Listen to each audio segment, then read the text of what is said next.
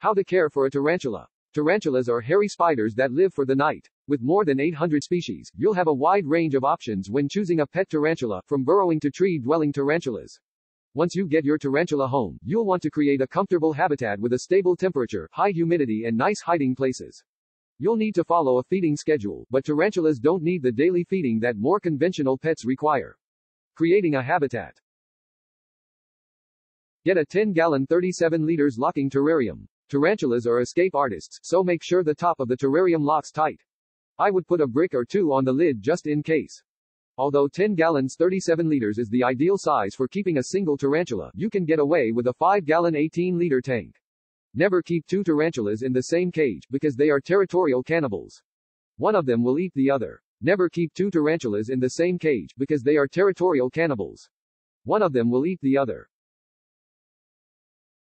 Adapt a small fish tank. Since fish tanks have feeding holes, you'll have to seal the holes in the top to prevent the tarantula from escaping. You can use aquarium silicone sealer to seal the feeding holes. Make sure you leave 2 small holes in the top for ventilation, which should be a maximum of 5/30 seconds, 4 millimeters. If you are worried about the tarantula escaping through the top of the tank, you can place a rock on the lid.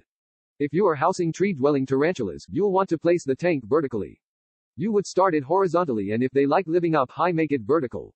Any extra vertical room poses a threat to burrowing species because they are more susceptible to injuries from falling, unlike arboreal species.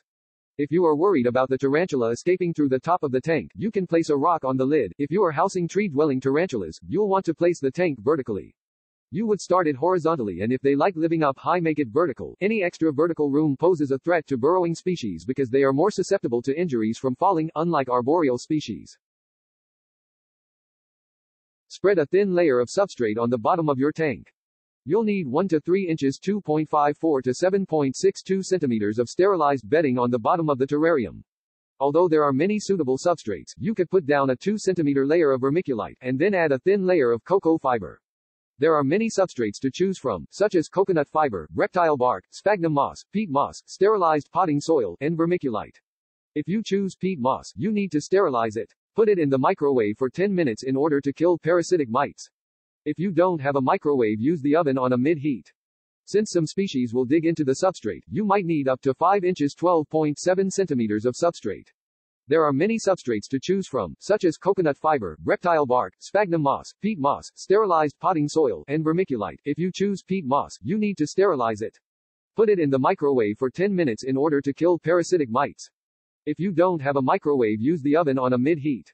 Since some species will dig into the substrate, you might need up to 5 inches 12.7 centimeters of substrate.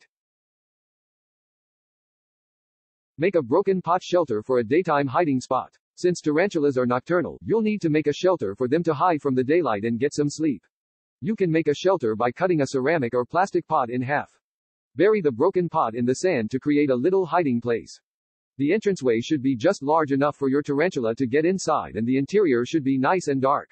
A great hiding place is a hollowed log. Pick a hollowed log that is already dried out, since a wet log could lead to mold issues in the terrarium. You should avoid inserting any sharp objects into the terrarium, since your tarantula could injure itself. A great hiding place is a hollowed log. Pick a hollowed log that is already dried out, since a wet log could lead to mold issues in the terrarium. You should avoid inserting any sharp objects into the terrarium, since your tarantula could injure itself. Add bamboo and silk plants for tree-dwelling tarantulas. In contrast to burrowing tarantulas, which like to hide out in the substrate, tree-dwelling tarantulas live in grasses and trees. You can recreate this habitat by adding bamboo, branches, and silk plants to the tank.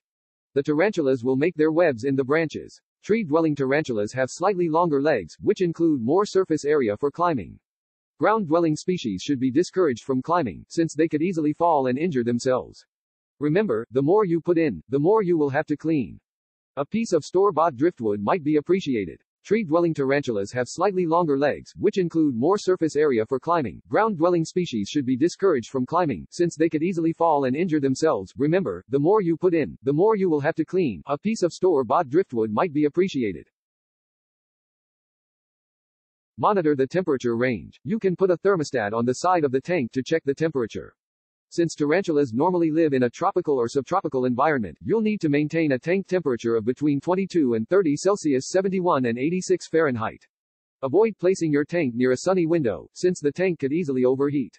If the tank is located in a centrally heated room that is within the ideal temperature range, you won't need to heat it.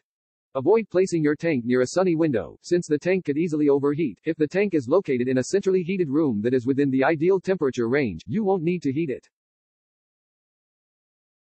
Heat 1/2 of the tank. If the tank falls below the ideal temperature range, you can use a hot rock or an electric heat mat to heat it.